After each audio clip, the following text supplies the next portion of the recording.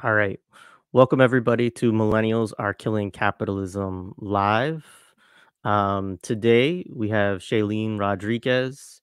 Shellyne is an artist, educator, writer, and community organizer based in the Bronx. Her practice utilizes text, drawing, painting, collage, and sculpture to depict spaces and subjects engaged in strategies of survival against erasure and subjugation.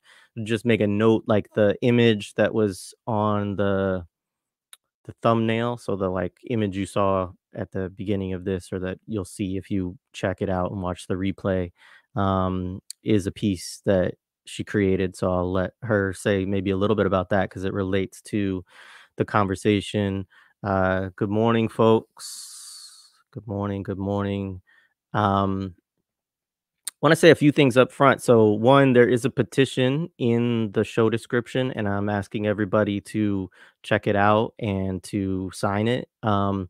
Check out the conversation that's also in the show description with Jared Ball over on I Mix What I Like on Black Power Media, where Shailene goes through the whole ordeal in terms of dealing with, far right activists, far right wing media, and their whole crazy ecosystem, echo chamber, Zionists, and of course, capitulating universities, right? So that's like my one sentence summary of it all. But please go watch it. It's an incredible interview, a really great conversation. And I just want to make sure that I just say up front that, I hope folks find as many ways to support Shailene as they can, whether that's through the petition, whether it's figuring out ways to, have her do an event or some art or whatever it is, because I think we need to find multiple ways to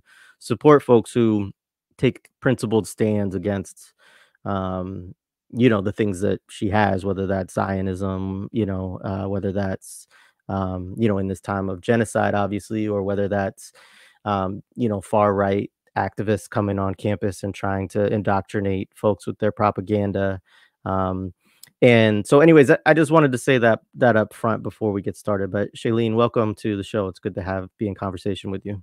What's up, Jared? How you doing? I'm good. I'm good. I'm really looking forward to this. We've had a little bit of, back and forth discussion about this, and I really enjoyed your piece, which I think is now, yeah, I'm pretty sure I also linked that in the show description. If not, it is on um, my Twitter, on the Millennials Are Killing Capitalism Twitter. But anyways, it's now available for free download, which is really cool, because it is just for people who understand. Anarchist Review of Books is a print like newspaper, essentially, is kind of the format that it comes out in. So, it's a way that you can access it also digitally. Um, so anyway, the piece that we're going to talk about, it's called "And You Don't Stop: The Assimilation of Hip Hop, Hegemony, and the Empire State." That's a great description of the article itself. Let's just start at the beginning. So you're from the Bronx. You write about the 50th anniversary of hip hop, which is something that I have totally resisted watching, talking about everything, because I'm just like, I feel so alienated from where the arc of hip hop, I guess, as somebody who, if I was telling that to myself 10, 20 years ago, that would have seemed crazy to me that, I would feel that way at this point, but I do.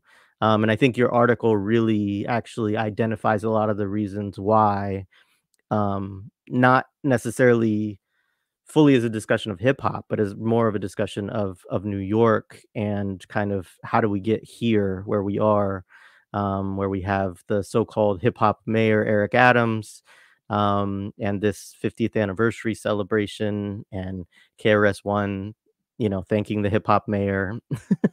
um, and so yeah, go ahead, just start there. Yeah. So, bro, New York was like oversaturated with like official celebrations of the 50th anniversary of hip hop, the so-called 50th anniversary of hip hop. Because I know old heads like to argue about whether or not it's even 50 years, but yeah, like I did like an inventory in order to write this because I also like you. I couldn't do it. You know, I was like boycotting. I was bitter. You know, it just felt like an avalanche of something. Like, you know, it felt like something was getting taken from me. So I was very much abstaining from the whole thing. And I had my own drama last year, so I could actually avoid it. But some of the events included you know, there was a series of block parties in Brooklyn, Queens, and the Bronx. There was the Rock the Bells concert in Forest Hills that had acts like LL Cool J, Salt Peppa, Queen Latifah. Mass Appeal and Live Nation did the concert in Yankee Stadium, which was like Run DMC, Lil Wayne, Snoop Dogg, Ice Cube, Lil' Kim, the Sugar Hill Gang. I mean, like, it was really like just like all out. Adams also gave $5.5 million to that hip hop museum that they've been building in the Bronx, which is very contentious. Of course, you know, anytime a museum goes up, the people go out. You know what I'm saying? So yeah, all of this was going on, but like beneath the surface, this really was Eric Adams' big COVID economic recovery plan, straight from the playbook of ABNY, or the Association for a Better New York. He even remade the I Love New York logo and spent $20 million doing it, pissing everybody the fuck off because he ruined the original. I should say what ABNY is, though. So what is ABNY? ABNY is a political lobbying force created by New York City's ruling elites, composed of real estate, finance, and tourism interests. They created this shadow governing body, allegedly one of the first public-private partnerships in the US to protect themselves and their money from the erupting poor and working class in New York, who were dealing with, how Ruthie Gilmore calls it, the organized violence and organized abandonment the ruling class invoked. And I'll say more about that in a minute, but just a little bit more about ABNY. ABNY helped create the idea of New York as the Big Apple and the I Love New York campaign that Eric Adams ruined. They also helped create the New York City Police Foundation, an independent nonprofit organization that provides resources for the NYPD. Now, on a small scale, they pay for shit like Crime Stoppers and those highly trained bomb-sniffing dogs, but they also fund the International Liaison Program, which has like NYPD intelligence officers stationed across the globe. The foundation also sponsors the Operation Sentry Conference, hosted by the NYPD, for hundreds of high-ranking law enforcement officials from agencies worldwide to discuss the quote-unquote changing threat of terrorism. So, you know, please peruse their website and see who's on their board. Is real fuck shit. But the irony about this whole ordeal, for me, was crazy when we look at the context that hip-hop emerges in. Hip-hop was a cultural offensive, as a response to the conditions imposed by this shadow governing body. So then how does hip-hop then end up becoming the face of that campaign 50 years later, right? So I'll back up a little bit. I said that people were facing organized violence and abandonment in New York. Now, what do I mean? So I'm gonna do a brief history lesson real quick. The Black descendants of Jim Crow South, Puerto Ricans, and West Indian people who created hip hop are facing deindustrialization. So migrants coming up from Jim Crow South, as I'm calling it, and Puerto Rico via Operation Bootstrap arrived to New York post-World War II to work assembly lines. But between 1965 and 73, New York loses 600,000 jobs, averaging 100,000 jobs annually between 70 and 75, right? 75 is the quote unquote year that hip hop begins, right? Vietnam War. So in 65, Black Americans accounted for 25% of all combat deaths in Vietnam. In fact, while Black men represented approximately 11% of the civilian population, in 1967, they accounted for 16.3% of all draftees and 23% of all combat troops in Vietnam. So brothers who didn't return in a body bag came back with serious PTSD or opioid addictions. And of course, like, you know, neoliberalism, you know, this like a big one, you know, so New York becomes a petri dish for neoliberalism, which reorganizes the state to be driven by the market. privatizing everything under the sun. ABNY, as one of the first public-private partnerships, makes sense in this like context, right? But it's not just ABNY. It's also Nelson Rockefeller, who held public office as governor of New York at the same time that his younger brother, David, was at the helm of Chase Manhattan Bank as CEO. Together, those motherfuckers sank New York into bankruptcy and then flipped it to the private sector, even using public sector worker pensions to bail the city out, essentially defanging the unions. It made the state essentially function as administrators for the market. And it does this by implementing austerity, suffocating the people they rule over. You know, we're talking wage freezes, layoffs, transit fare hikes, the tuition imposed in CUNY for the first time, CUNY being the City University of New York system for those who are not from New York, limits on rent control, cuts to welfare, you know, the whole ordeal, cut to public services. This don't sound like anything new probably in 2024, but you know, at the time that this is happening, it's like for the first time that we're seeing like the public, like, you know, the whole FDR like New Deal shit like crash and burn, you know what I'm saying? So, you know, it's like it's very strong, you know.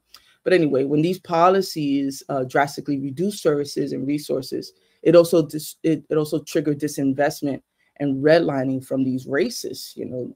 This coupled with the ongoing job loss from deindustrialization was a perfect storm. Landlords let their properties fall into disrepair, and it becomes harder for tenants to pay. Landlords then start abandoning properties en masse, torching their buildings to collect fire insurance money, setting off an epidemic of arson across the city. Now, 7 different census tracts in the Bronx lost more than 97% of their buildings to fire and abandonment between 1970 and 1980. It's hard for me to understand numbers like that. I'm not a numbers person. Like, I'm more of an image person. So if I say one census tract is 640 acres, I could feel it a little bit more. Now I'm saying 7 census tracts lost 97% of their housing. That's 640 times 7 acres, bro. You know what I'm saying? So then like 44 tracts out of 289 in the borough lost 50% of their housing. You kind of start to get what the picture looks like, you know? So then by 1980, the Bronx has surpassed Mississippi's poorest counties, becoming the poorest congressional district in the US. So we have massive unemployment, massive mental health and addiction problems coming in from returning vets, the abandonment of the state and the burning down of our neighborhoods by the landlords in a city full of racist police. Add to this now that our liberation movements responding to these blows are themselves under attack, right? So COINTELPRO, which I'm sure your viewers are familiar with, but you know, it's a series of covert and illegal projects actively conducted by the FBI under the leadership of Hoover, you know, the surveilling, infiltrating, discrediting, disrupting, framing, assassination of political leaders and organizations. Hip hop emerges as a cultural offensive amidst all of this. It's the only kind we could have, which was not a blow for blow with the state, but one was, you know, one that was like to reinvigorate a people. In that sense, it was like abolitionist in principle, in that it sought to remake our world when the work of dismantling our unfreedom was foreclosed on. So then the offensive was a cultural one. We made art. We challenged their billboards with top to bottom whole car trains of graffiti. We danced on the streets. We held public space with park jams and took over abandoned buildings and made nightclubs or swatted and made homes. Hip hop was mutual aid. It was DIY. It was operating with the full understanding that we were abandoned by the state and had moved on and created something else. But as I say in the piece, some of us defected. There are many reasons why, many avenues. You know, the neoliberal character is born, the flashy 80s, capitalism marketing itself as sexy, and we go from an imported narcotics economy to mass incarceration, live on cops on TV in the blink of an eye. You know, so the motivation to write the piece for me was just like reflecting on all this history and seeing where we are now, you know, the complete capture of hip hop by the very entities we were resisting, although not fully, you know, not the spirit. And we could talk about that, you know. Yeah, right on. Thank you for that, getting us into it with that. Just a couple notes. One, Nelson Rockefeller, that reminds me to plug the Tip of the Spear study group. So I'll wait until the end of the conversation to do that. But yeah, she's got a copy. To Ori, But bro. yeah, yeah, yeah. Shout out to Ori. Always. So yeah, and it's funny, even like thinking about Eric Adams, because it's like one of the things that kind of struck me too in him as this, this hip hop mayor and a cop mayor, right? Is like that, in the 90s there was this phenomenon, I'm sure you remember it, that rappers used to talk about. And by the 90s, I would say, especially once you're talking about mainstream hip hop, like, you know, things are captured. Like, it's not as though I'm not trying to, I want to be clear. I'm not saying the 90s is like some utopian manifestation. What you're talking about really is at the grassroots level before things start to get, as involved in commercialization and actually the music industry, right? Um, but rappers would be talking about hip hop cops, right? And hip hop cops were not, it wasn't like Eric Adams, right?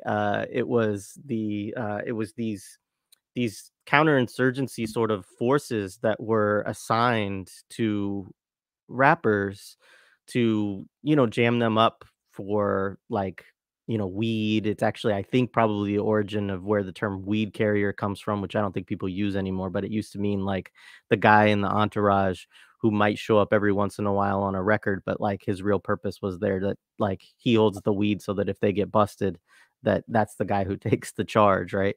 Yeah.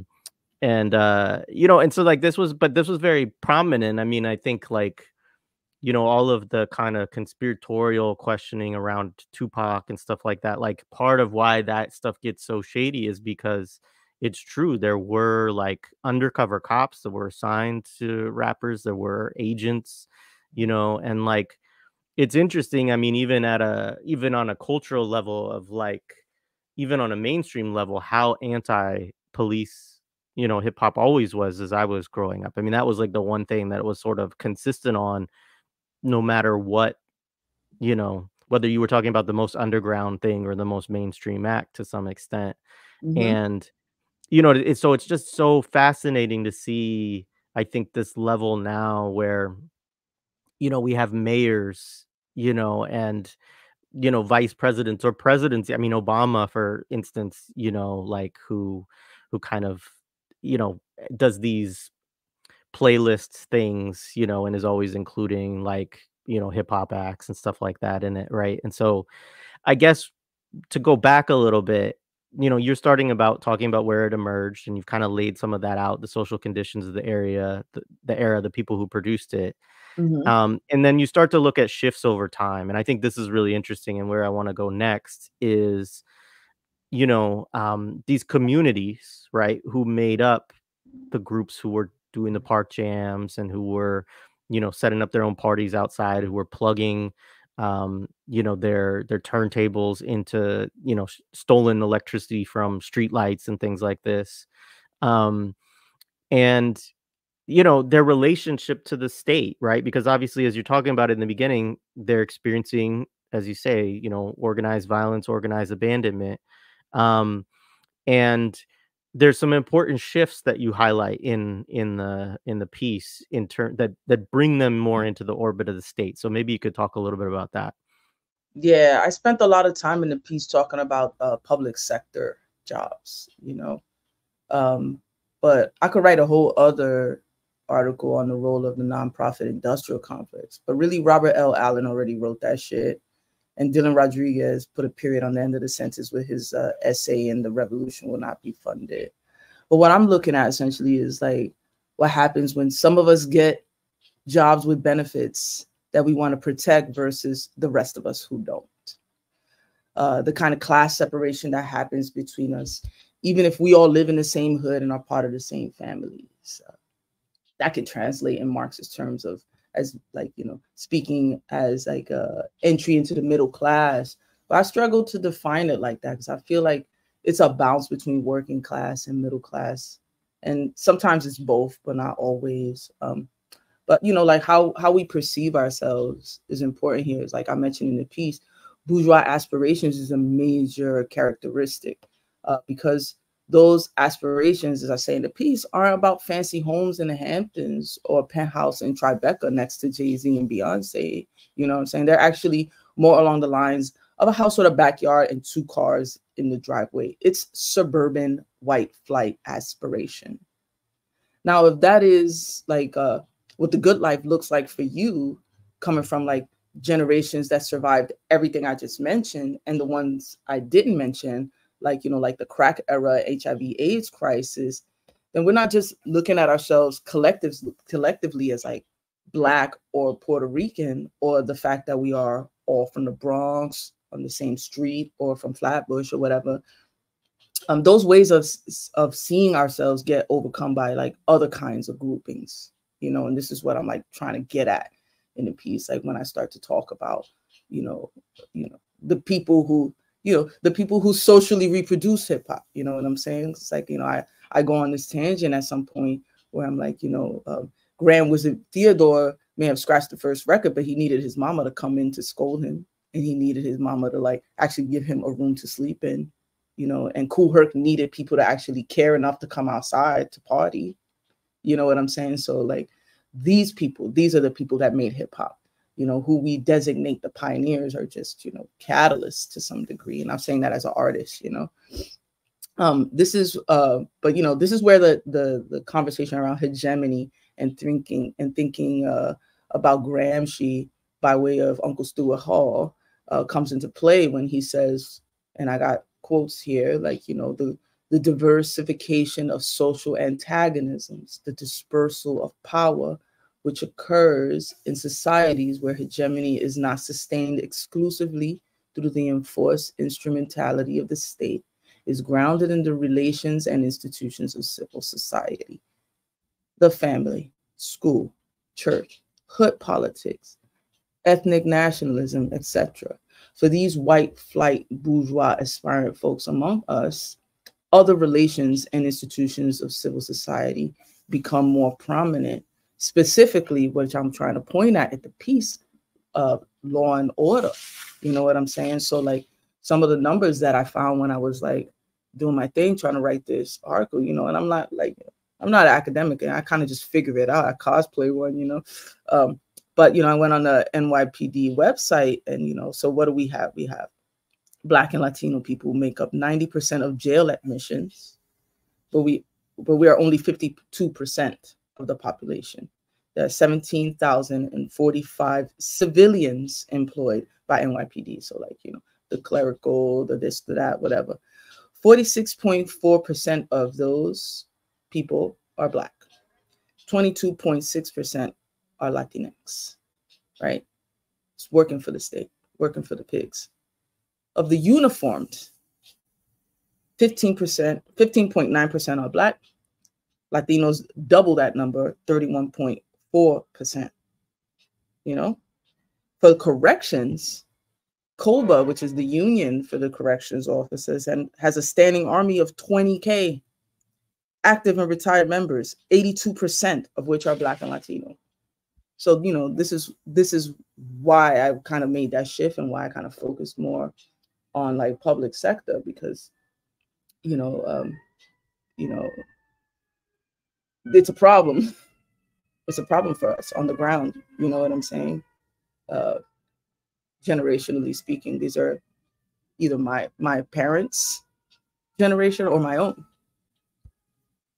Yeah, no, absolutely. And I think that's something that, again, when you look at that shift you're talking about, right, of the period when people didn't have jobs and they're dealing with, like you say, PTSD, addiction coming out of Vietnam, you're dealing with deindustrialization, right? And you think about cities too and like what's available in terms of jobs. I'm in Philly now, and it's like, yeah, I mean, you're either working in Philly, just to give us an example, which is not as diverse and doesn't have as much capital in it as New York does at this point in terms of like major corporations and things like that. But like in Philly, it's you either work for one of the big universities which are the largest employers in Philly, or you work for the city, in some capacity. You're working for the city, working for the state, Mhm. um, or you have a service job, right? Like those are the arenas. I mean, you could be. I guess I left out. Well, I wouldn't leave that out. I mean, education, right, is a public sector, position When I too. was in high school, I got my GED in '96. When I was in high school, my mom saw I was like cutting school every day. She would like drill me every day, take the civil service exam so you can get a city job. Like, get a post office job. If you get a sanitation job, that was like lit because they make a lot of money. You know what I'm saying? So Yeah. it's just like working class mentality is like, get these government jobs because they have good pension plans, blah, blah, blah. The pension aspect is crazy. I mean, I remember a friend of mine when I was living in New York, her father had I forget the year total that you have to have, right? But like he had worked like 20, 25 years at I think SEPTA, right? And then I'm not SEPTA, sorry, MTA, right? And then he had done another 20, 25 years. Like he retired from that one and then got another city job so that he could get another pension. And so he had by that time he had worked for like 40 years or something like that. And he had two pension like the guy was he was so set up, right? And it was like, but yeah, I mean, you're right in terms of that was the pathway that was available too, right? Like that's the other thing. Um, so yeah, there's that. There's like those two things you're talking about, right? You have those kind of the bourgeois aspirations that are within hip hop music, which were always kind of, at least as far as the recorded And I material, refer to that that shit as a cosplay because like this not really what like, we might buy the like, the fake Louis in Canal Street, but like really like at the end of the day, it's not really what the desire is. The yeah, desire is actually very middle of the road. yeah, yeah. I appreciate that. That also reminds me of when I was in New York and you would always see rappers and they were just like working class people. Like, you know what I mean? Like they were just regular folks. I was there from 2005 until 2010, right? And so like, I would see Jadakiss hop in the back of a Corolla or something like that, right? And like it was just sort of like, you know, it's such a stark distinction in the reality of the music video Hmm. versus the reality that people were living on the ground. Yeah. Um, so I did want to talk about colonialism and neocolonialism. I used the term neocolonialism to describe it, and in part that was like a characterization from others, but also, after we had talked about it a little bit, that's kind of the term that came to mind. But I think, as I've thought about that more, there's some reasons for people to push back against that term. Sharice Bernstelli said to me once that like you can't talk about neocolonialism within the United States because it hasn't had a real process of decolonization, right? So like, how do you talk about neocolonialism within a settler colony? Hmm. And I think that that's a great point. Obviously, I know where you're going to push back on it because we already talked about it, so I won't preempt that. But Hmm. you talk in the piece about the sort of Eric Adams blueprint, like the kind of way that now the hip hop mayor is getting exported right to other cities. And, also you were recently back in Puerto Rico, I know, and at the same time as Kamala Harris was there. And, so I'm just interested in one, your thoughts on the term neocolonialism, but also like some of the impacts of these developments overall for folks. Yeah. Yeah. I already told Jared, everybody, that I don't like the word neocolonialism. I mean, what's neocolonialism to a Puerto Rican? We under U.S. occupation. Ain't shit neo about it. And I also was saying, like, when we were talking before, like, New York City is a Caribbean city. And we all migrate with a version of colonialism, be that British, shout out to like my Jamaican brothers and sisters, or like, Spanish or French.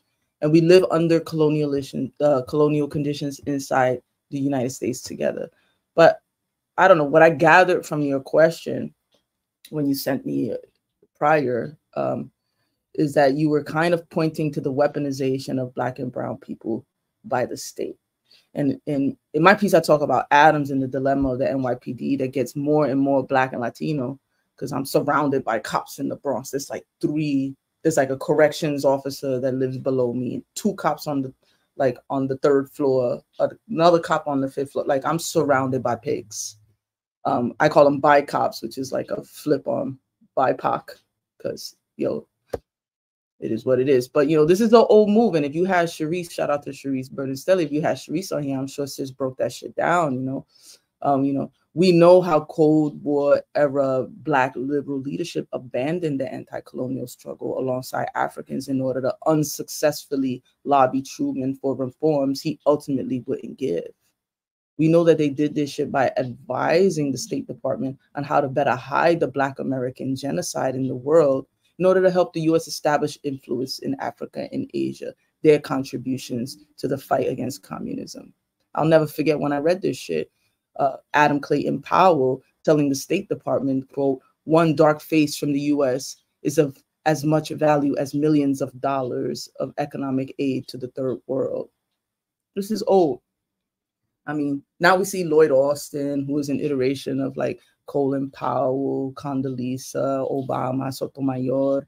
This is old news, but what's more crucial for us, I think, is on the state level, and what seems to me to be a response to Black Lives Matter, that now the ass whippings from pigs are coming from, like, they're under the jurisdiction of like former cops turned mayors like Adams and Lori Lightfoot, or Black police commissioners in San Francisco and Houston and Columbus, Ohio, and how this pairs up with the avalanche of cop cities that we are facing. Yeah, absolutely. And we've had our own Philly. We have our own rounds of this too. The current mayor, but also the police chief, who I don't know who the current one is, but the one who resigned recently was a Black woman. And So let's talk about the organizing implications of this. And I want to say before we get into that, like, I welcome folks in the chat to engage, to drop your questions too. We'll get to as many as we can. But that's one of the things I appreciate in terms of you laying all of this out in the piece as you do. And then, you and I had talked a little bit about this too. I know that you organize, you're in the Bronx. And I'm wondering the ways that you think about like how this shapes the terrain, right? Because obviously you're highlighting a lot of contradictions that complicate a way that people would traditionally maybe think about organizing. And so, yeah, what are some of the ways you seek to move, kind of given these realities on the ground? It's exhausting, I mean, like, the work is like, it's a fucking task, you have to disrupt the presence of cops in every space, obviously. And I'm saying that because, that feels like the biggest dilemma from where I'm sitting, from my positionality, knowing where my people sit in the situation. So like, especially in schools where they're doing a lot of recruiting. And to some degree, I feel like, they're doing it to themselves. Like here in New York, cops are like fucking bed bugs. They're like everywhere and people are over them. But young people are seeing this as an avenue to get a good job, much like how my generation joined the army. So we have to like make being a cop a taboo. We have to disrupt the archetype of the white cop and address the white cop dilemma. We spend so much time on the white pigs that we miss the counter strategy that they used against us. And this is our fault. It isn't enough to focus on race. It always needs to include class and an anti-colonial analysis. Like, as I say in the piece, like capitalism is always poised to employ one half of us to humiliate, hunt, beat, arrest, and kill the other half. I closed that piece talking about the radio through Fanon and, you know, Radio Algiers voices versus the voice of fighting Algeria. This is essentially like me wanting to think about how to seize the narrative. I like what Uncle Stewart says about it. He says, and I wrote it down, hegemony is a very particular, historically specific and temporary moment in the life of a society. It is rare for this degree of unity to be achieved, enabling a society to set itself a quite new historical agenda under the leadership of a specific formation or constellation of social forces. Such periods of settlement are unlikely to persist forever. There's nothing automatic about them. They have to be actively constructive and positively maintained. Crisis marks the beginning of their disintegration. Second, we must take note of the multi-dimensional, multi-arena character of hegemony. It cannot be constructed or sustained on one front of struggle alone, for example, the economic. It represents a degree of mastery over a whole series of different positions at once. Mastery is not simply imposed or dominative in character. Effectively, it results from winning a substantial degree of popular consent. And I think this is the thing. New York City is the empire of the empire, and we are its periphery, the internal colonies on its peripheries. Waves and waves of people at different levels of understanding about where we are. But at least we can know why we are. And try to begin from there. You know, for me, that means a constant reweaving of the social fabric. My generation now, we either the bureaucrats or guards for the jails, or we locked up in it. But what about, you know, the people who encompass New York now, all these migrants and folks from Mexico, from Bangladesh, from Senegal, Mauritania, Guatemala, Venezuela?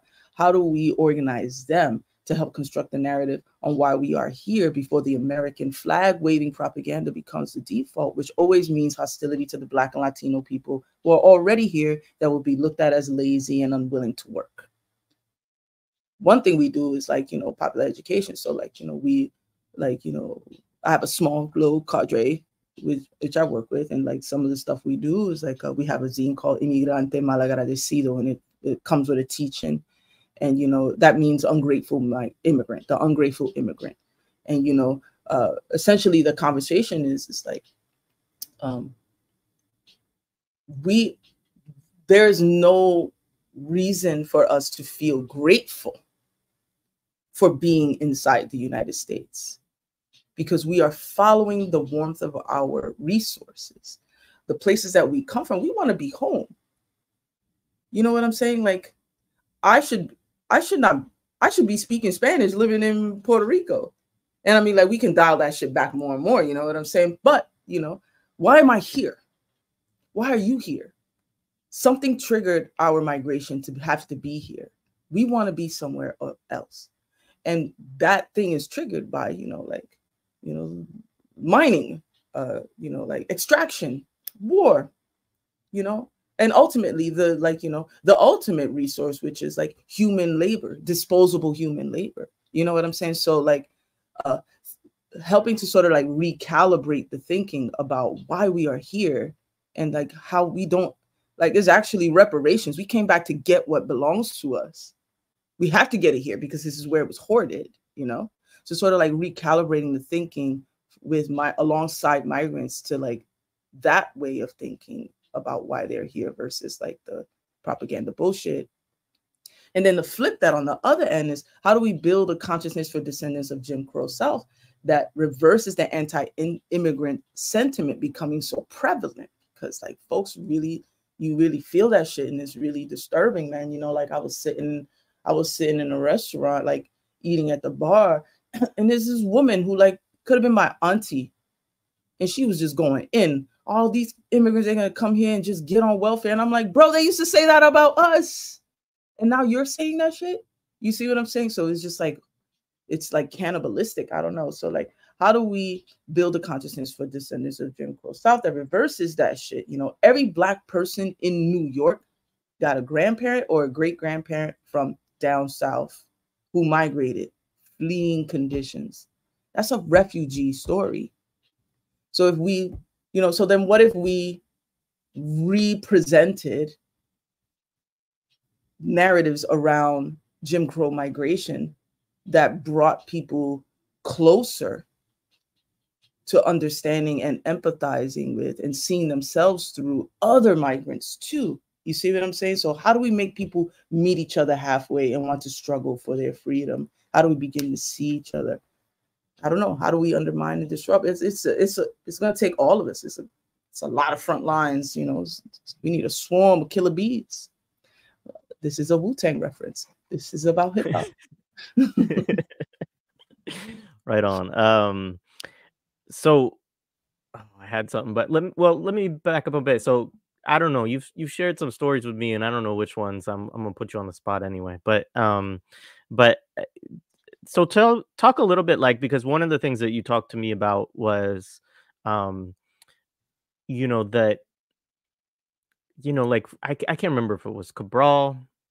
I can't remember, but you were talking about having some, you know, a zine, whatever, right? And having a figure, right, that obviously to those of us on the left has a certain resonance, but like also like what resonance does it have to people who are from that place and have experienced the, you know, possibility of revolution perhaps, right, but then have also experienced the counter revolution and the sort of defeat, and now they're here, and right, like it speaks to part of what you're talking about right now, you know, in terms of like why are they here, right, which is a whole story that is often, I mean, certainly in mainstream media there's no allowance for discussion of that, right, it's just Yeah.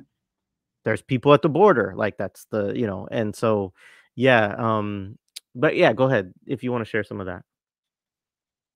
I'm trying to remember what we was talking about, but I think I uh, know.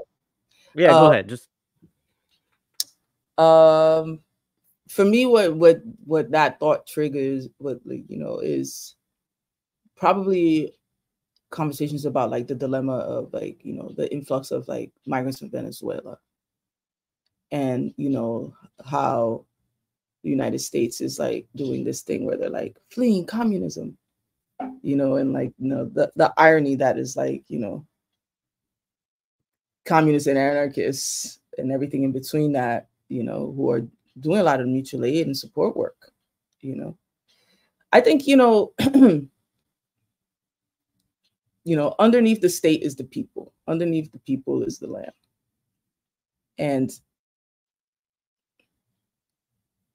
I don't know, like, you know, for me, I feel like the approach is to, like, you know, just get people to see the thing materially, you know.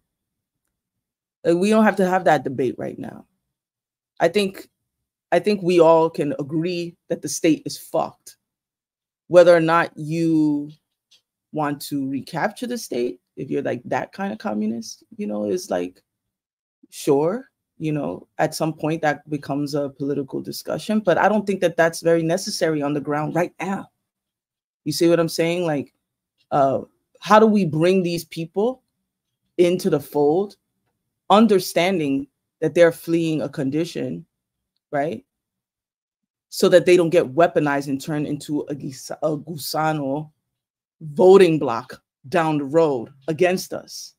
You see what I'm saying? So it's just one kind of dilemma that we have to face. And, you know, that is not easy, you know what I'm saying? But we have to sort of like just meet people where they at. yeah, I hear you, and I think that like that piece I think is really important because also like I'm from Southern Oregon, and I lived there again for a period of my life, 5 years or so. I don't know, back before 2017. So what? That's 7 years ago or something like that at this point. Times not, you know. But when I went back there, like one of the things that was interesting was like it was a much higher percentage of migrant community in the area than there had been when I was growing up, but it was always there because there's an agricultural community of sorts, right? And so like that's the labor, right? And the you know, all of their media was like right wing dominated, right-wing controlled, like, not not saying this is like an organic phenomenon, meaning that the right was very clear that, like, they needed to, um, politicize migrants in a certain way, even as they're anti-migrant. Yeah, they do it You through know? the church. They do it through the evangelical movement, the Christian Zionist movement. That's how they do it, man. Yeah. Yeah. And so I think that that's absolutely right, and I think that, I appreciate your work to, think about different ways to combat this through, media, through political education, and so on.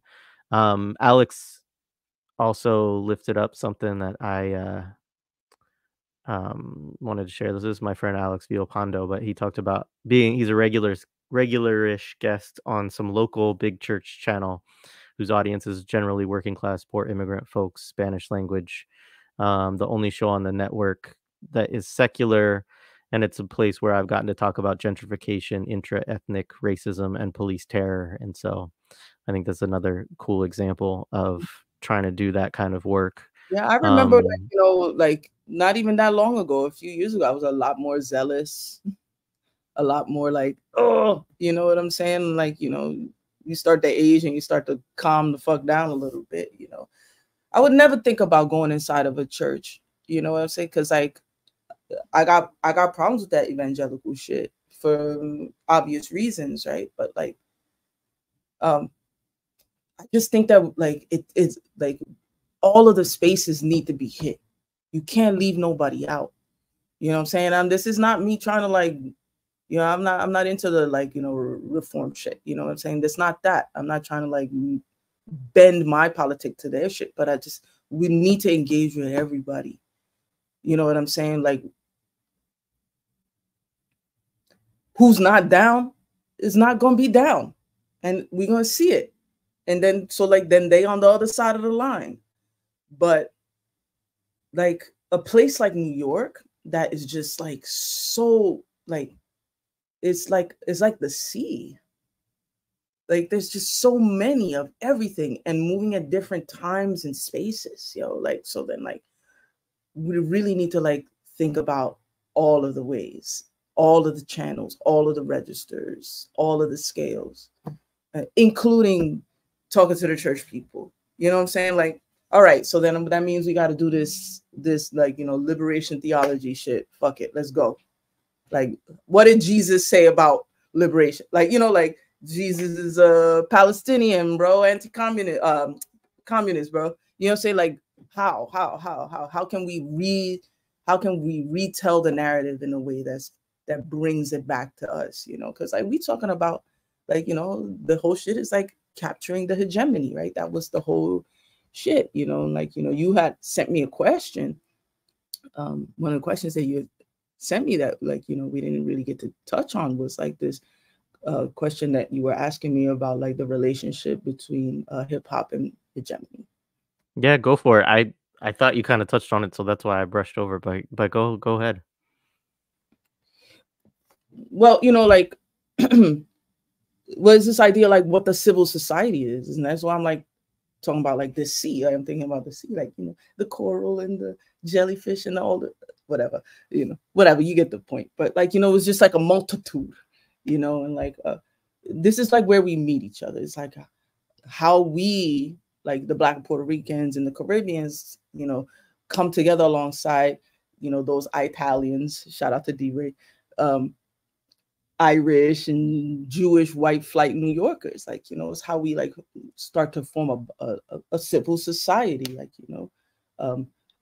I think about, like, yo, like how we say yo all the time. And I think, like, yo is just like an inverted oi, Yiddish oi, or like how, my grandfather, when he got here in 1953, he worked for an old Jewish guy, taught him English, taught him the electrician trade.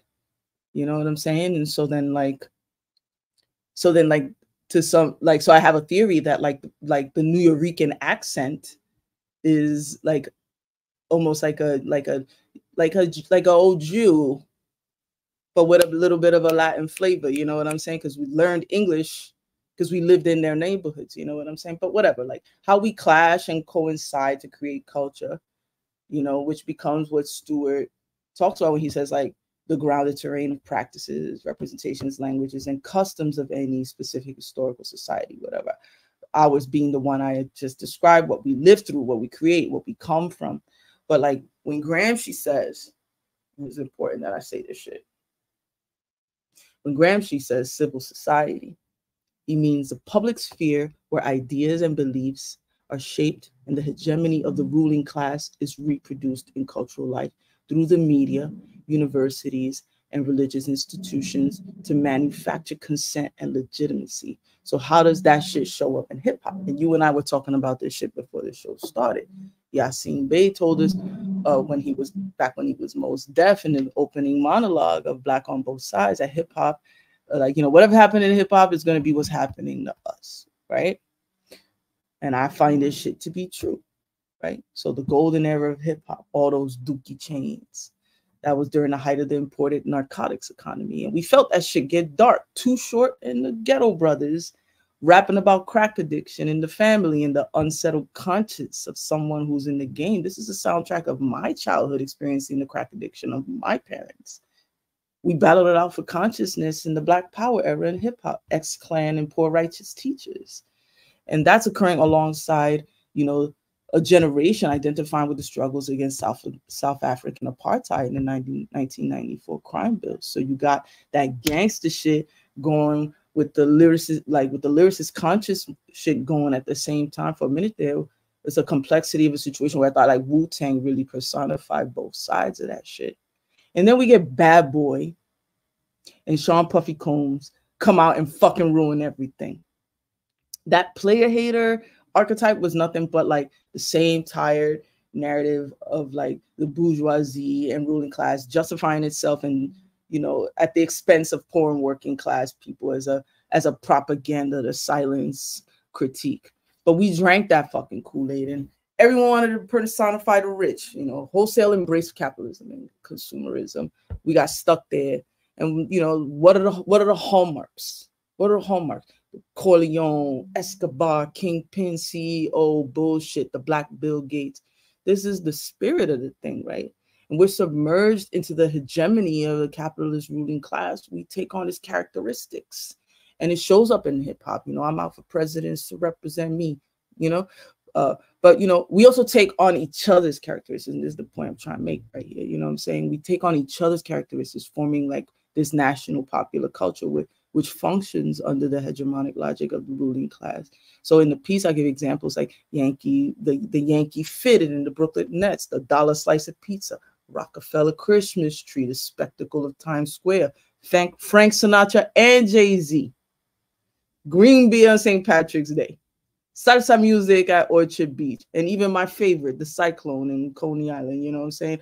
Or a citywide celebration of the 50-year anniversary of hip hop. And then again, you know, you hear Gramsci in your fucking ear, the ideas and beliefs shaped by the hegemony of the ruling class, reproduced in cultural life through the media, etc., to manufacture consent and legitimacy. But it's also the collective anti-immigrant shit and the love of police and law and order. And all of these attributes are collected and spit out to the masses via the Daily News and the New York Post, the only newspapers literally available around the way. Shout out to the Block Times. And have you seen the news lately? It's all uniform. It's all univocal. It's all fascist. This is the shit that we got to fight.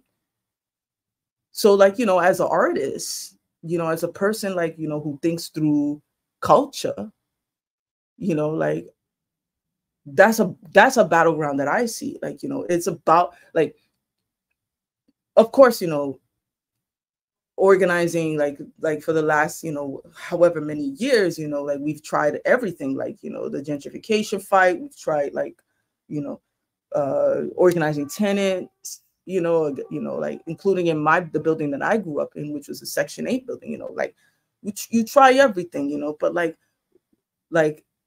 for me, I gotta dial that shit back and think about like, yo, like we need to raise consciousness.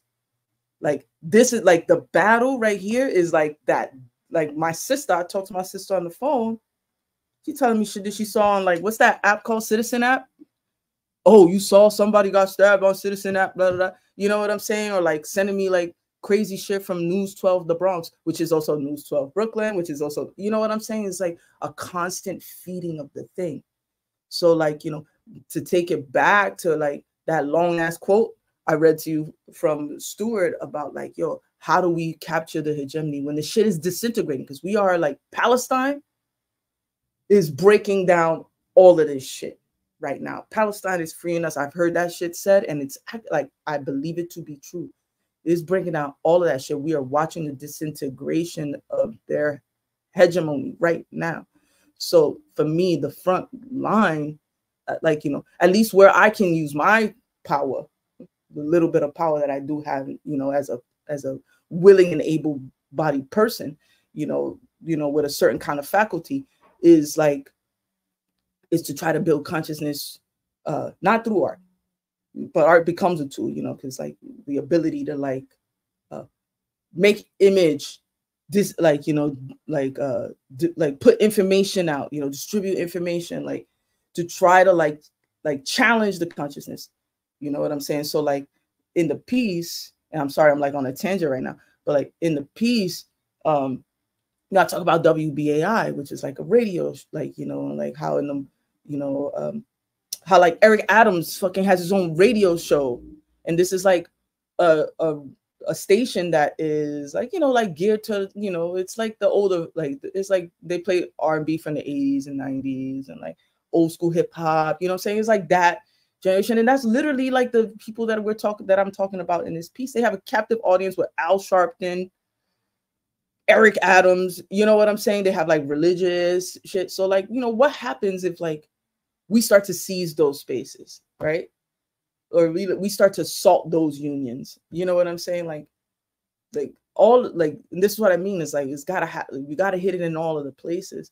For me, in that particular piece, you know, like because I'm trying to be everywhere all the fucking time, which is probably not the best thing, but you know, like for me, like it's close to home because like that's, you know, my generation and my people specifically. But you know, like, but I live in a neighborhood full of like, you know, like my neighborhood is predominantly Mexican and Bangladeshi and Dominican, you know what I'm saying? So like a bitch is out here like, no mom is way, or salam, tumi kamala. So like, you know what I'm saying? I'm trying to talk to my neighbors and I'm trying to like see them where they're at. And I'm trying to understand like what they left behind and how that shit mirrors, you know, or how we can see each other, see what we all left behind and what we can gather here together, you know. It's vague. I know I'm speaking kind of like in a kind of abstract right now, but you know, it can become material. No, I appreciate that all. And as folks said, you know, pop off. Feel free to go on any tangents or rants. They're all welcome. And I'm sorry that I missed that question initially because it would have been. I mean, it was a great response, and I appreciate it. I wasn't gonna let you leave it out, bro. What's that? I wasn't gonna let you You leave were. it out. Well, thank you. Couple things. So this was I think this is the current chief of police in Philly. Thank you, Sterling. And then yeah, Alex said that Mayor Adams is the logical conclusion of shit like New York Undercover and Ice-T on them pig shows, and Yep. we'd say LL Cool J and Ice Cube and yeah, all of them. When I was a teenager, we would call like plainclothes cops that were black and brown, we would call them 21 Jump Street. Like, oh shit, 21 Jump Street is in the station. That shit is like now the norm. Yeah, I remember that too. I'm dating myself with the 21 Jump Street shit, but it's fine. Google it. Let's see what else. So Alex asked, how do we best combat the internalized pro-police narratives in our communities? What are your thoughts on that?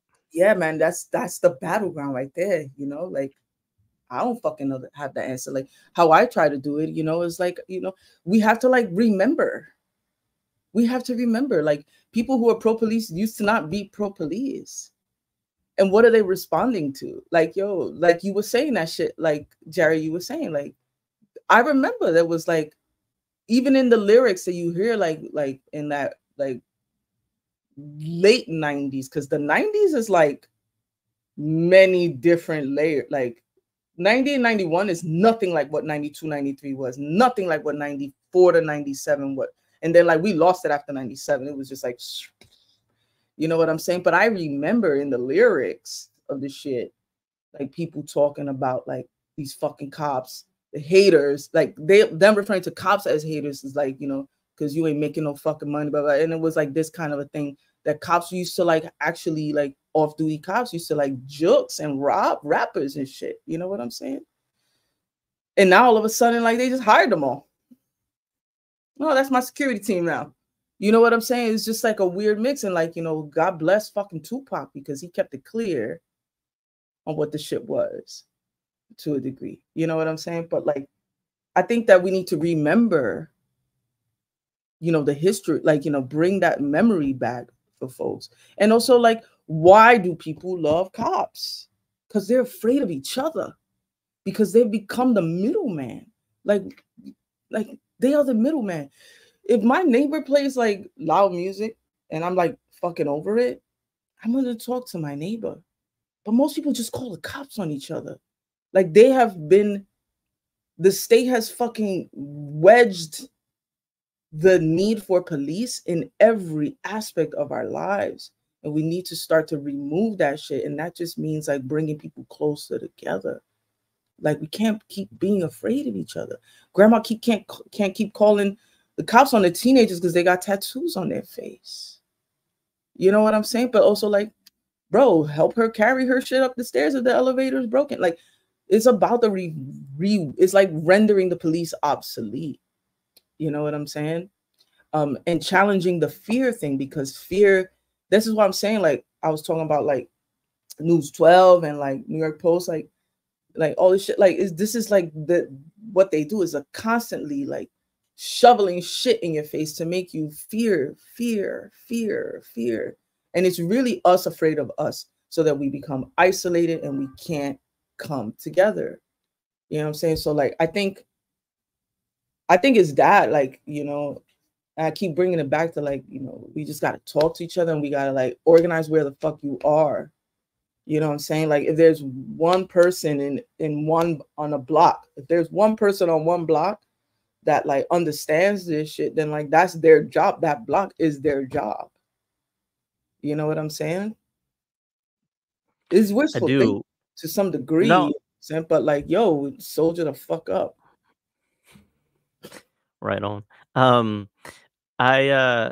So one of the things, and I don't know how much you want to go into this, but I appreciated when we talked before a little bit of discussion we had about some of the contradictions that come up with students in organizing spaces. And this is a contradiction, I mean, partly just because students, I mean, it depends where the students are from, right? But a lot of times students are not from the place where they're at, right? And so, and then a lot of times they have, you know, they've had access to certain politics, certain narratives, et cetera, that like may or may not resonate with people that are where they are. So how do you think about that? Because like what you're describing and have described throughout this is really community organizing. You're really talking about organizing within your own communities. Mm-hmm. And obviously also like our movements, students are a big force within mobilizations, within and also do important work in their own universities to organize in those spaces too. Like this is not an anti-student discussion. It's just sort of like there are certain contradictions there that come up. And I don't know if you want to talk about that at all. I would love to. I got so much to say about it. Go for it. Because yeah, like, you know, I'm where I'm at, like, you know, like, but I'm also a professor and I love students and I teach and I'm in New York City, which is like literally like, bro, the college industrial complex. Like literally students are the reason why like we have a gentrification problem. It's not their fault, but it's just like the restructuring of New York as a college town that turned literally all our housing into dorms. And now Airbnb, but whatever. You know what I'm saying? Like, so like, I understand both sides. I think students are super important to what, you know, here's what I want to say. There's two sides of it. On one end, I'm going to talk about the pros and then I'm going to talk about the cons. In a place like New York, where Wall Street is, it's like a split understanding of what it is to itself, right?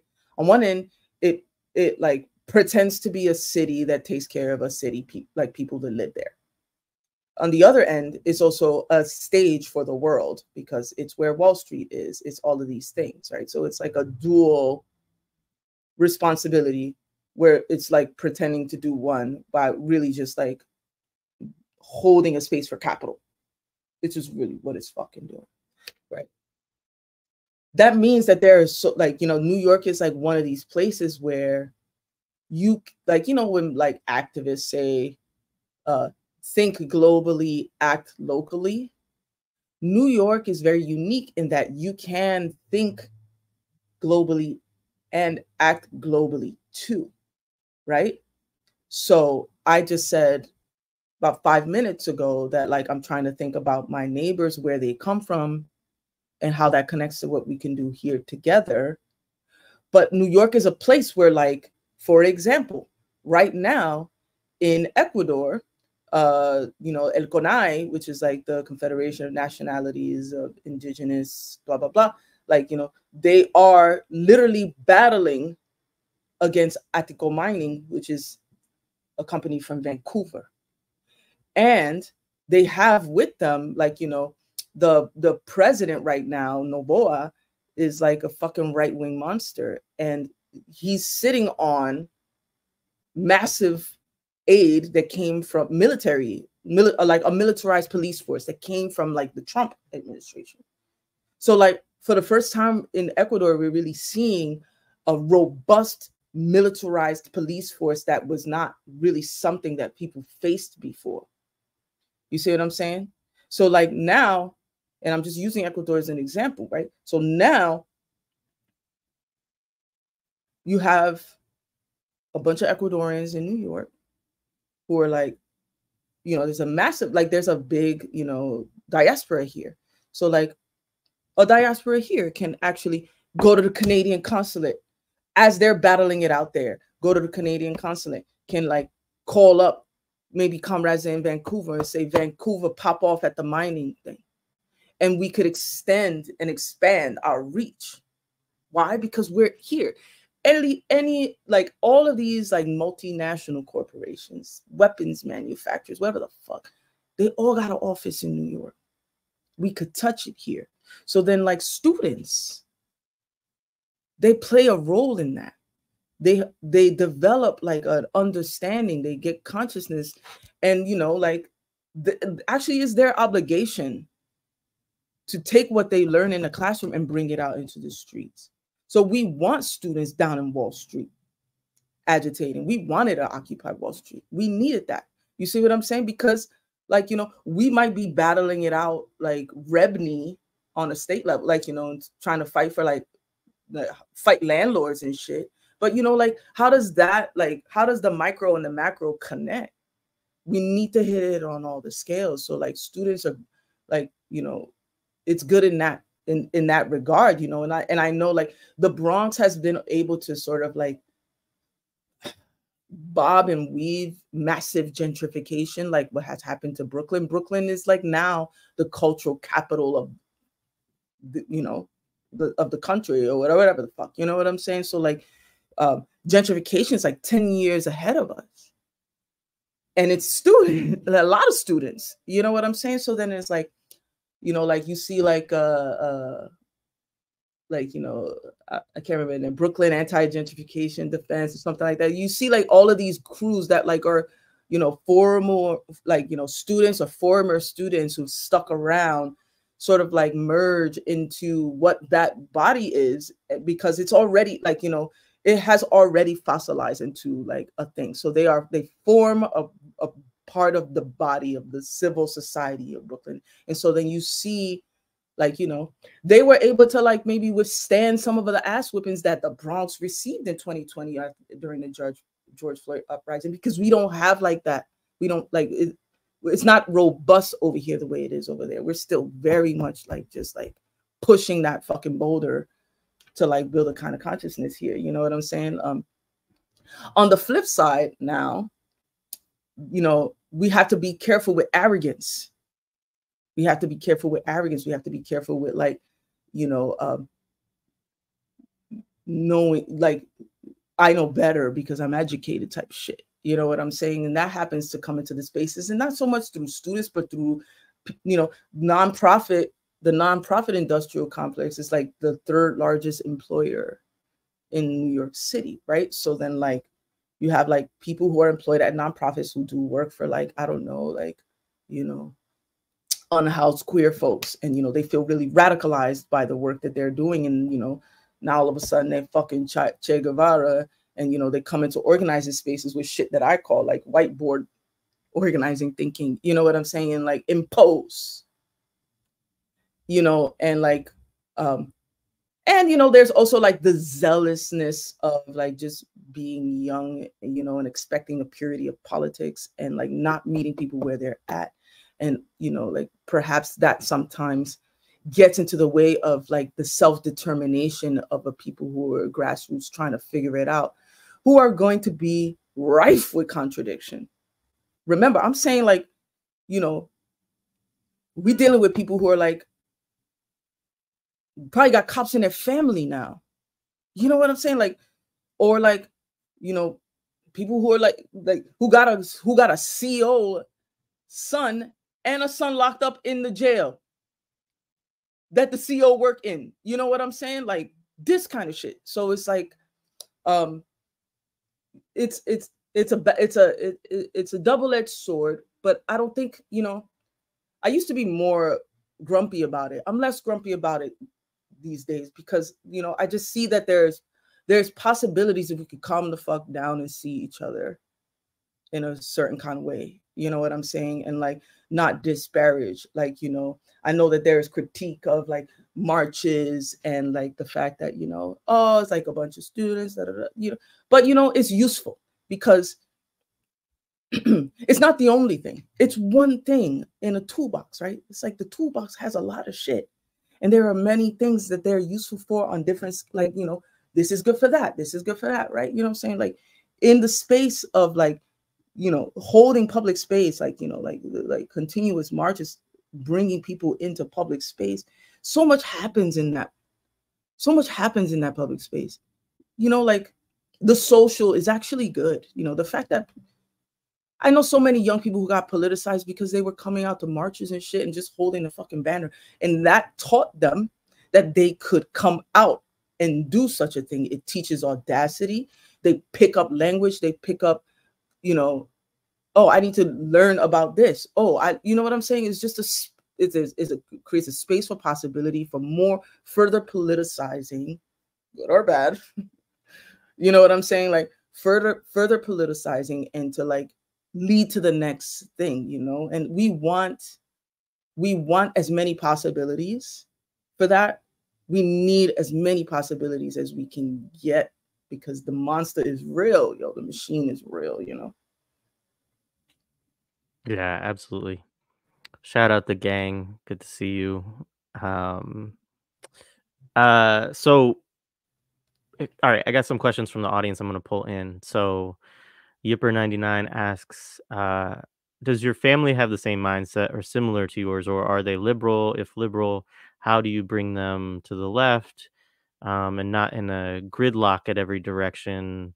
Question continue. I have a family that are avid Steve Colbert watchers. My family don't know who the fuck Steve Colbert is. I mean, listen, like, you know, I can't even think about my family in terms of left or right, you know, like they just, you know, like my mom was like, I remember a couple years ago, it was like vote, right? It was like voting, whatever, and like picked up my mom in the whip and like in my girl's whip or whatever. And she's like, oh, I'm gonna go vote. I'm like, who you gonna vote for, Mom? Democrats? I'm like, which Democrats? She's like, I don't know, whatever. You know, they don't fucking know. You know what I'm saying? Like, it's just like a go along with the shit kind of a thing. And so like for me, like I find small successes in like just raising consciousness, right? So then like when the Al-Aqsa flood popped off, you know what I'm saying, with those valiant Palestinian resistors, my sister knew, because it's like, you know, with time they understand like, you know, who I am in the family. They had no choice. You know what I'm saying? Like, we in the fucking New York Post a million times. But you know, my sister like calls me. She's like, "What's going on over there?" Because everybody's putting up the Israel flag. And I'm like, "I'm glad that you asked." So then I got to break down to her like Palestinian resistance, right? And so she's like, "Well, I got one friend, this New York, so you know, we got spicy whites." So like, you know, she's like, my Albanian friend, you know what I'm saying? Like she's the only one that put up like the Palestine flag because like they Muslim or whatever. Right? And then over time, I keep checking back in with her, and she's like, "Yo, nobody's putting up that Israel shit no more. Not everybody's talking about Palestine. That's crazy what's going on over there." So, you know, it's like, it's small ways. Like I remember a few years ago, like, you know, oh God, there's a police, like Shellyne gonna pop off because there's a cop, blah, blah, blah. Cause like somebody brought their boyfriend to like the barbecue and he was like a MTA cop or whatever. She's like, "He's an MTA cop, but don't say nothing, blah, blah, blah, blah." You know what I'm saying? Like, so it's like treating me like that. Like I'm like gonna be the one, like get crazy and shit, you know. But now, like my sister's like, you know, "Oh, yeah, no, I unfollow this person because they fuck with cops." You know what I'm saying? So it's like a small, like it's like incremental, you know what I'm saying? And I know, like, I don't want to make assumptions, but like I'm sure like the person that asked the question says Steve Colbert. So I racialize them as white, you know. I'm sure like those conversations get harder because like, you know, the illusions for like white people who got racialized as white in this country are like deep. You know what I'm saying? And like in different kind of ways, because our illusions are deep too. You know what I'm saying? Like, but it's like in a different kind of way. You know what I'm saying? So like, I told myself I wasn't gonna say, you know what I'm saying, so many times. Let me shut the fuck up. I start flowing. That's what I'm saying. You know what I'm saying? No, that's great. All right, a couple more here. I'm gonna pull this one up first. So, how do you meet them where they are uh, when where they're at is there's so much rage involved in what I think is right, like someone denying genocide. I think that's an important question right now, especially with like, you know, Yeah. genocide and Zionism and how freaking widespread Zionism is, or like people who just don't care. Like there's so many people who just move through the world and like they're just sort of unbothered by what's going on and don't see any. I don't even think, you know, I'm not talking about any specific person or anybody, you know, right? But I'm just saying like there's people I encounter where, you know, it's just sort of like they they wouldn't even care enough to like say like, "Oh, well, the US is providing the bombs for this." Like it's still like somebody else's problem, sort of, is the way that they think about it, you know. Cognitive dissonance is a hell of a drug. That's why I got my Fanon shirt on. Here's what I would say to that, you know, and like let other folks you know, disagree, maybe, you know, that have a different perspective or whatever, but don't fucking beat your head up against a wall, man. Like, burnout is real. You're not going to change somebody's mind who's like determined to believe what they believe. It's like trying to convince a Christian like of another thing. Like Christian faith is rooted in the unwaverable, like unwavering, like it's like the more I resist the fact that dinosaurs exist, the better Christian I am. You could put this shit in my face like this, bro, and it's like, nope, I believe in Jesus. Nope. Like, why the fuck I want to like waste my energy on that? So I just think it's like about working smarter. Like, there are going to be some people who just don't want to get it. Let's be optimistic and say yet. But there are people who are on the fence who don't really understand. And that's who we talking to. That's who we want to talk to. You see what I'm saying? Like beating your head up against a wall in some Twitter thread, somebody who's like insistent, man, what kind of projections that person is having? You know what I'm saying? You don't know where their head is at. Like, don't even bother. I understand the rage. I understand, you know what I'm saying? Like, but like there's a line in the sand for a reason. There is going to be some us and there is going to be some them. We just need to make sure that the us's are, we need to identify who the us's are. You know what I'm saying? Like, that's who you want to talk to. That's who you want to work with. Yeah, no, absolutely. And I totally agree with that too, by the way, of like, you know, there's people who, there's a whole range, you know, of folks who you can reach. And then there are people who just will make it quite clear to you that, you know, don't waste your time, you know. I mean, like, yo, like you trying to tell people that Santa Claus don't exist, man. Sometimes people are not ready to understand. Like they just, like you trying to foundation of where they're standing. Yeah. Like the United States is not real. Like this thing, like what? Like people don't want to let go of comfort, man. Like they don't want to, like sometimes like there's just, it's just like that deep. Like all of my references are dated because I'm old, but you know, you remember in the Matrix when he's like eating the steak and he's like, I know this shit ain't real, but I don't care. I don't want to remember nothing. Ignorance is bliss. It's just that. You can't convince that nigga that the steak ain't real. You know what I'm saying? Like, he already knows. So just don't beat your head up against that. Like this. So like for every one person that you encounter like that, there's like 15 that you can actually get somewhere with, you know. Yeah, you're not going to convince the people in the comment section on the New York Post, right? Like that's the there's a great conversation that Fred Moten had with Saidiya Hartman on it's called the Black Outdoors. It's on YouTube. Folks can find it. And at the end, like somebody asked him a question about like how do you reach people in the comment section of like the local newspaper who are like, you know, like defending police killings, right? Like that the people who are like it's justified, you know, like and he said, you know, those of us who are dog owners, he's like, we like to convince ourselves that like our dog is like really happy to see us, really affectionate towards us, like has like deep emotions and thoughts, you know, and it's like really the dog is just like, please take me outside, I need to pee. Like, please give me some food and some water. Like, I'm hungry. Like, I know you're the person, you're the vehicle for me to get that. And like, I'm coming to you for this purpose right now.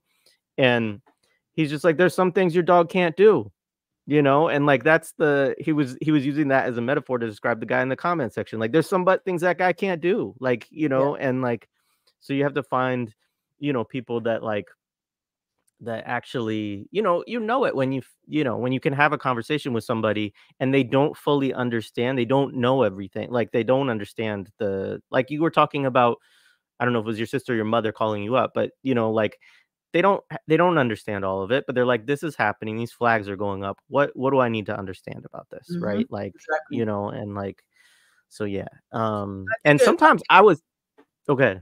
No, you go. I was gonna say sometimes I think family is the hardest. Like I think family in some ways, like it depends on the type of relationships you have with your family too. Like, you know, families develop these different antagonisms that are based upon you know, sibling rivalries or father-son dynamics or things like that. And like you can have certain kind of conversations, but often I feel like you're not gonna fully convince family in a way that you might be able to with somebody else because of all of the baggage of that relationship, and I have good relationships with my family members, but I just know like there's certain things of like, okay, I know where that line is. That's like, that's as far as this person's going to be politicized on this specific issue, Mhm. and then maybe in a few years, like we can push it further. But like, I don't know. I just think that about family. But Yeah. I just want to say, one thing about the comment section in the New York Post, like, like, just to bring it back real quick, like in my piece, like I was talking about the radio station, right? See, like for the radio is distinct from the New York Post. It's like, I don't know, like a comment section is just like equates everything, right? But like, the idea around maybe flooding the Eric Adams show, or like, there's a show called Open Line that is like open discussion, and it's usually like really geared towards like public sector union workers, like, right? So I'm like, if we flooded that line, right, like what is said is like transmitted, right? And you don't know who's listening. And there are some people who are listening who are going to be tight at the shit you're saying. But there are some people who like, I don't know, I'm on the fence about that. Who might be able, that we might be able to like flip. You see what I'm saying? Bring to our side, or like, clarify shit for. You know what I'm saying? That's different. So I don't know, like it's all different battle lines. Like I mentioned the Block Times before. Block Times is like a local paper here in the Bronx, a bunch of comrades put together, which like really like is a for us by us kind of a thing, that like is, I mean, never to the degree, like, at least not yet. We always want to be optimistic, but like, not to the degree of like distribution and shit that a New York Post might have, but, slowly starting to plug this paper in, because it's like, you got to insert a different voice. You got to insert, we got to insert that different voice. We got to. Otherwise, it's just like univocal. It's just one thing. And it doesn't matter if it's Democrat or Republican. We already know this. It doesn't matter, because it all ends up being the same shit. You know what I'm saying? It's still law and order. It's still like anti-immigrant. It's still, pro-genocide. It's still all of these things. So, it's not that I'm saying like, don't put out a voice and don't emit and don't amplify. I'm not trying to say that. I'm just saying don't get bogged down by a troll. right. Absolutely. Alex brought up the Nelly line. I think it was before this was Bill Gates, right? Bill Gates, Donald Trump, let me in now. Yeah. This I was mean, back earlier on. You're talking about it's right. aspirations. But I came up in a hip hop that was like Illuminati, got my mind, soul, and my body, secret society, trying to keep that on me. That shit raised me. I was politicized by the Universal Zulu Nation. I was Zulu for most of my teenage years. You know what I'm saying? Like, so like the flip for me is stark. Yeah. Yeah. Yeah, for sure.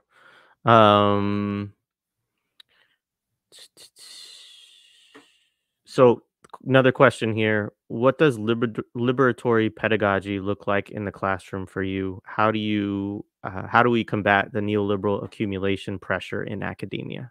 That's why I ain't got a job now, Alex A. I'm always doing PE in the class. I'm of that Walter Rodney variety. You know what I'm saying? Like, I mean, I was an art teacher, but I'll give you an example. Like my art history class was called The Diaspora Emerges, Filling in the Gaps. And so like, I would teach surrealism, but then like surrealism is not just responding to now I'm gonna be a nerd.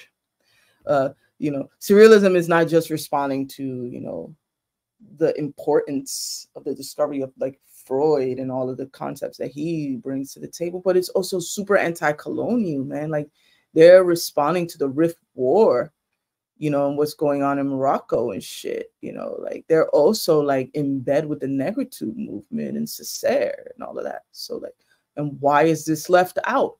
Like, these motherfuckers wrote a manifesto called murderous humanitarianism where they like align themselves with the colonies and like, you know, with Black people on the color question.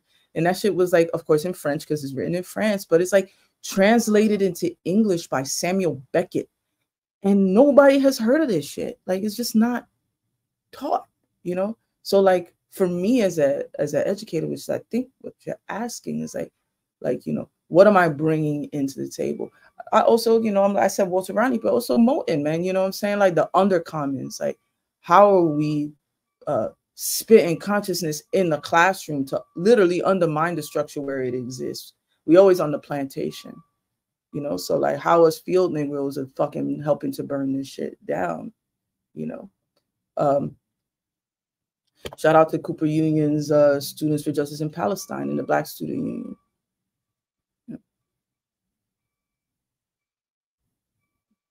Shout out to you. Taught a class with Ruth Wilson Gilmore, Internationalism from Below. That was thorough. Oh, was through Hunter College. That's right. Yo, shout out to Ruthie and shout out to all the students that was in that class. It was lit. You know, actually, that Internationalism from Below class is like brought me to like think about hip hop from below. And I mentioned earlier that I wanted to like kind of like make that distinction because like we talking about hip hop, like we're talking about like what got manufactured and regurgitated, but like what is the spirit of hip hop is like the sample and the remix. It's that DIY shit, you know. It's like